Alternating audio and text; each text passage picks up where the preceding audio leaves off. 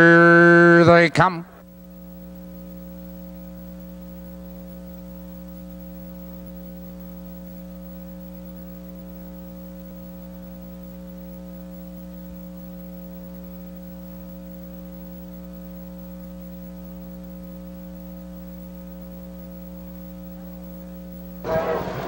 Harold Fan pacing, it's Osborne's Thunder between horses, out for the lead on the inside. Cotton Sock is there. Into the turn they race on Osborne's Thunder. From the outside, no to take command, it's Cotton Sock. He holds in second, 2 lengths. Quick Expanse is right there in third, 2 lengths. It's El Barrel, followed now by Absalon. It's Magic Destiny, followed by Pocono Bell. And D Webb is at the end. Approaching the opening quarter, it's Osborne's Thunder with the lead on the rear, the quarter 28-1, and Osborne's Thunder has the lead now by 4 lengths. Cotton Sock is right there in second. Here comes Absalon, first over fourth, moving third, driving second down the outside. On the inside of horses, Cotton Sock back to third. It's Magic Destiny and Quick Expanse approaching the half-mile marker, and Osborne's Thunder has the lead. It's Absalon ranging up on the outside. Cotton Sock, Magic Destiny, and they're halfway home.